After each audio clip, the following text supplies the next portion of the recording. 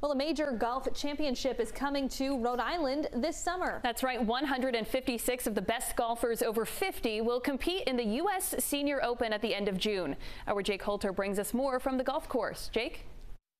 I'm here at the Newport Country Club where preparations are already underway for the 44th U.S. Senior Open, and this is the first time that this championship will be held here in Rhode Island.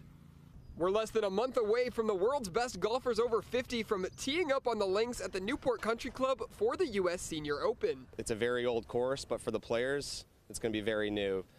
Virtually all of them have not played a competition here before, so it'll be really interesting to watch them try to navigate these hollowed grounds. Grandstands and other fan areas going up all over the course in preparation for the championship. Right when you pull onto the property, you can feel the history of this club, and it really starts with when you pull in the main driveway. You see this historic clubhouse that opened in the 1890s, and the golf course presents itself in that old style links feel as well. This is the first time the U.S. Senior Open will be held in Rhode Island, and it's not the only reason this year's championship is historic. The Newport Country Club is one of the 5 founding members of the USGA back in the late 1800s. They hosted the very first tournament in 1895, and it's so serendipitous because this tournament, the US Senior Open, will be 1001.